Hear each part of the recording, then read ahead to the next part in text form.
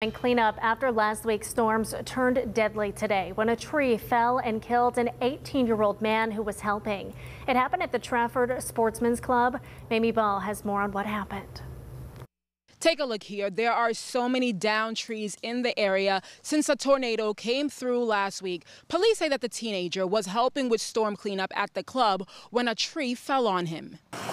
Police, fire, and EMS responded at Trafford Sportsmen's Club for a logging accident that led to the death of a teenager. It's such a dangerous business. I've been doing it 38 years. North Huntingdon police say the 18-year-old man was with a group cleaning up the downed trees from last week's storm when one fell on him. So my heart goes out for them. Friends and family arrived at the club. Residents have been stopping by. The news is shocking. If you're cutting trees on, if you don't know what you're doing, it could be a real problem. A tornado touched down last week, causing extensive tree damage. Everyone is still cleaning up. Randall Nelson is the owner of Nelson Tree Company, LLC. He tells me they are overwhelmed. Even if you have to wait for that professional, because it's dangerous enough. Went to school for this 38 years ago, and they basically teach you how to stay alive.